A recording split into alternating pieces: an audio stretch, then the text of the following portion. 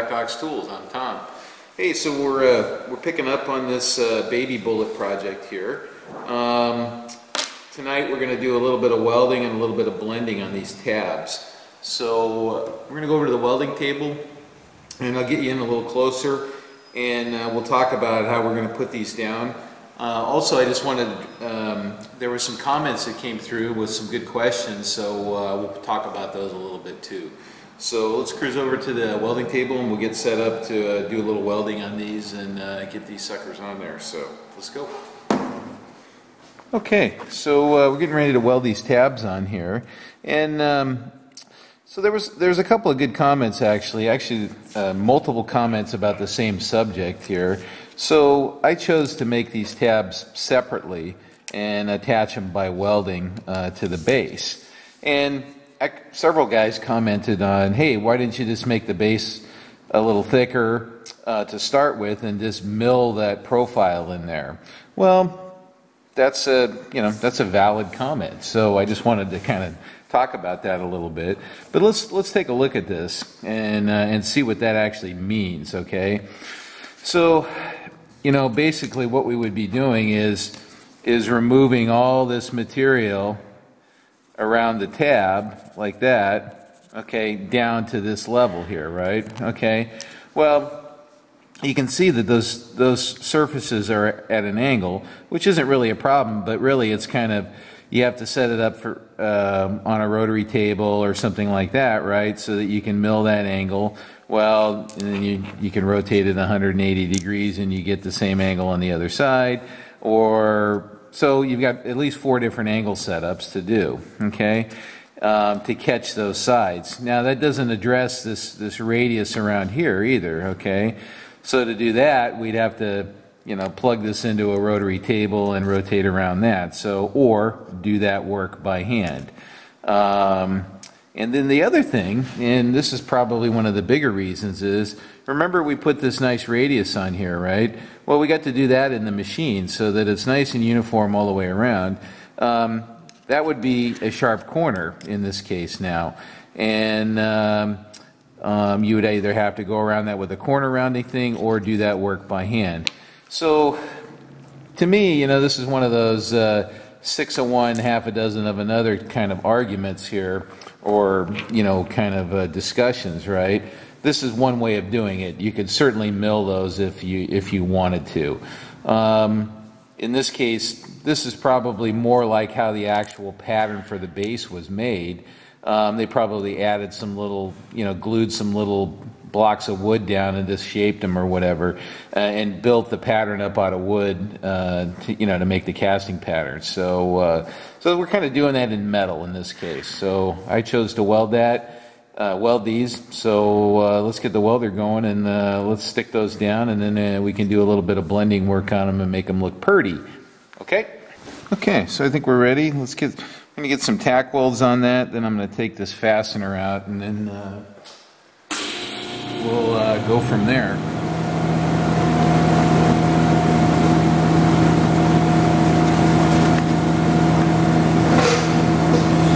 I'm just going to put some little tack welds on this here.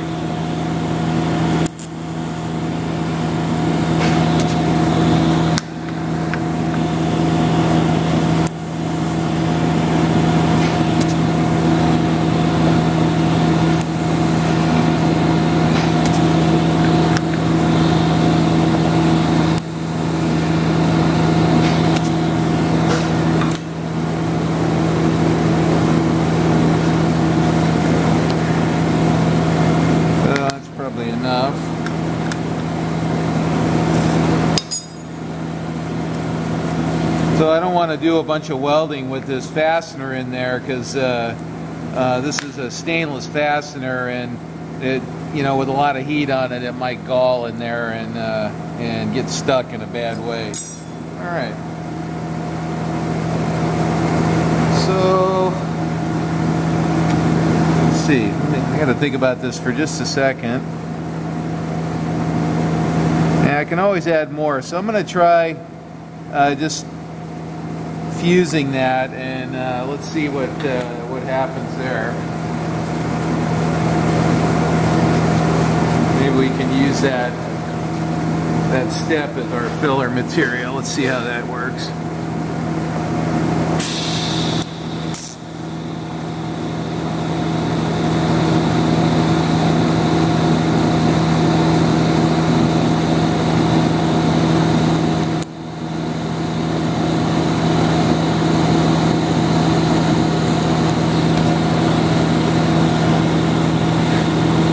Okay, that actually looks pretty good, because what we want is a little blend radius into that, so I think that'll work fine.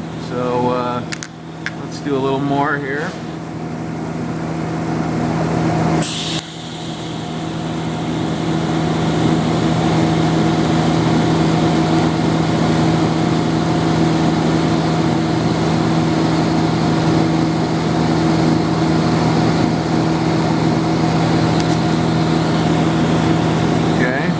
Looking pretty good.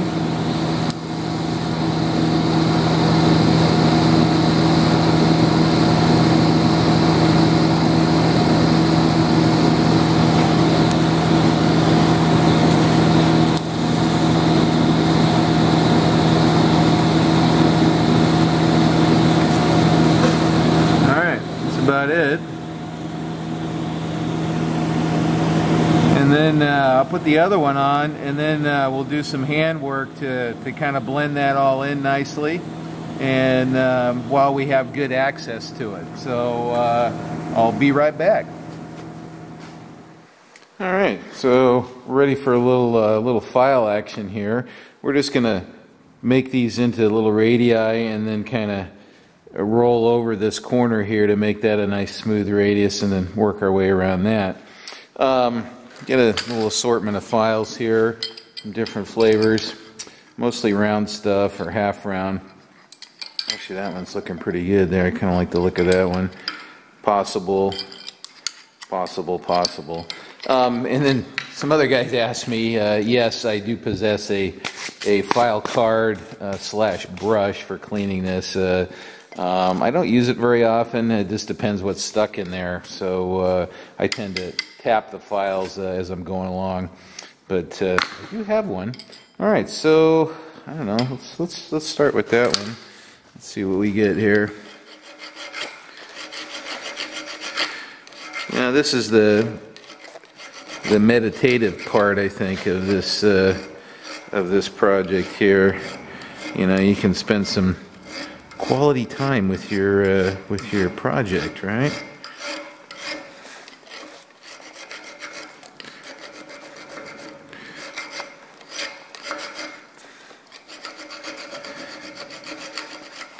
And, you know, if you get a nice, reasonably smooth weld, it's not going to take you very long.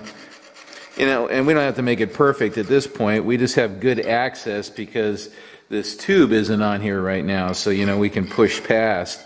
We're going to be welding the tube along here, so we'll have some work in this direction too. But, you know, you just kind of work it as you go along too. I think I'm going to, ouch. So don't do that.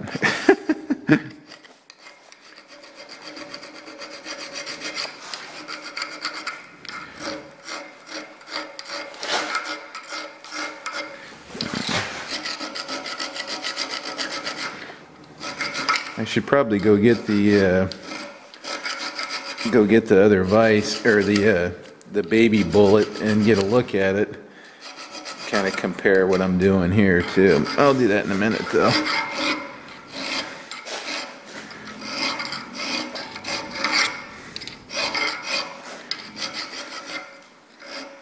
Let's try this. Let's try this one. Let's see. That one actually kind of registers a little better, maybe.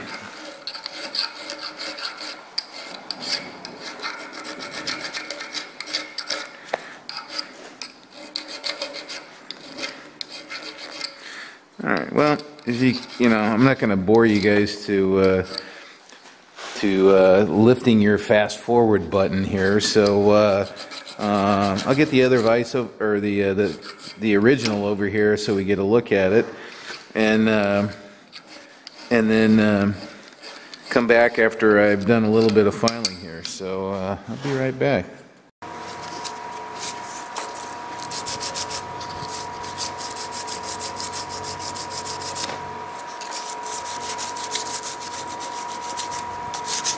Alright, so almost think I'm okay with this good right now until we weld this other one on, and then we're going to blend kind of into that weld there, so that'll be a little trickier to do that. So that's about what I'm going to go to here. Let's see, let's get a little comparison here for you guys there. That's kind of what we're aiming for. Now you see here that there's a little curl as it goes into that, so when we weld this on here, we're going to bring that weld into that, and then so we'll make that kind of that little transition there where we have kind of a straight angle here. This has got a little whoop-de-doo there that we're going to take care of when we weld that in there. So you can see there's a nice fillet. And like I said, you know, the pattern maker that did this, you know, they probably took a disc and they glued a little piece on there like that and used some wax or a leather fillet or something, or some kind of filler material, and same thing here. Made that all look nice to make these patterns. So anyway, let me do the other one, and we'll take a look at it after I'm done with the second one, and move on to the next thing. Actually, one thing I wanted to point out that that I didn't say anything about is, you see I got it kind of clamped in a weird way here. Well, when you clamp a round disc like this at 2 points in the vise, it really wants to rotate really easily, and I want to be able to put some pressure on it this way. So if I clamp it to this block, then I can actually bear down on this. And then the other nice thing is I can just go like this when I want to work on this edge here. It's really easy to just tip it up and do that. So it's just a, you know, different way of holding things, and it allows me to put a little more pressure on it instead of really gronking on it this way in the vise just on 2 points. Anyway.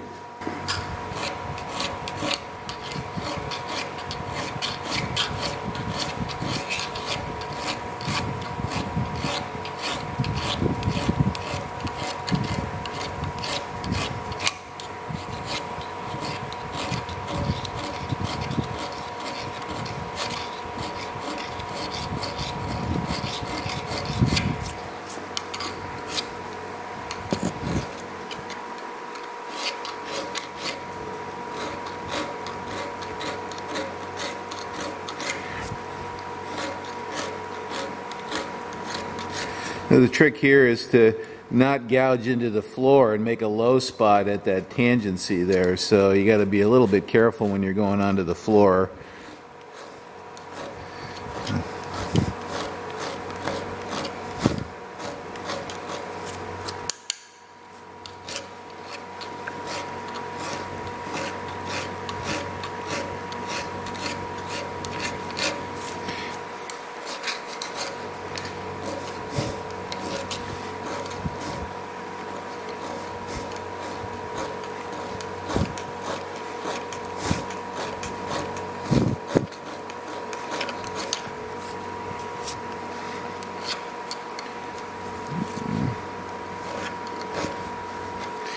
I think I'll tip that up a little bit, work that front some.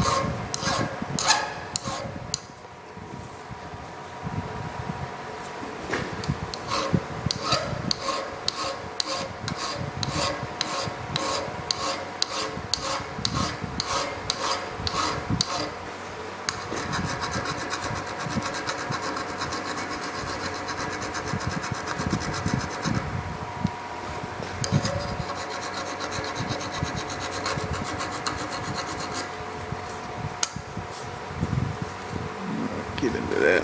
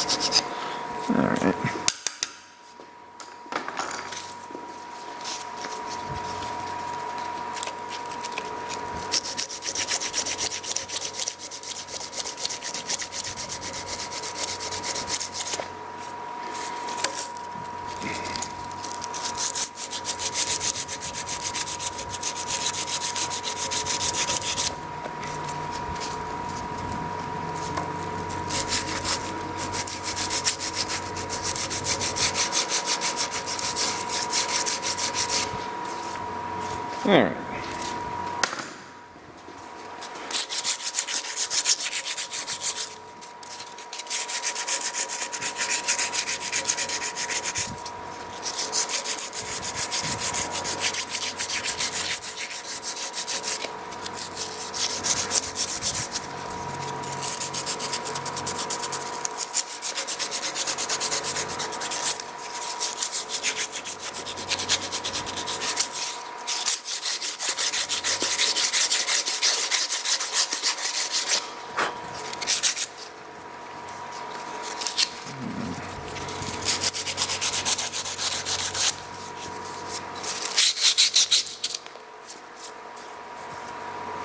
Well,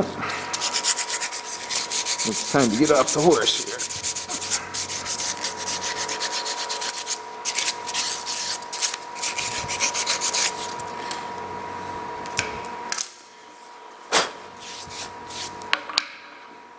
Okay. All right. Not bad. Okay, let's do the comparison here. Both in the frame there. All right, boys. Thanks for watching.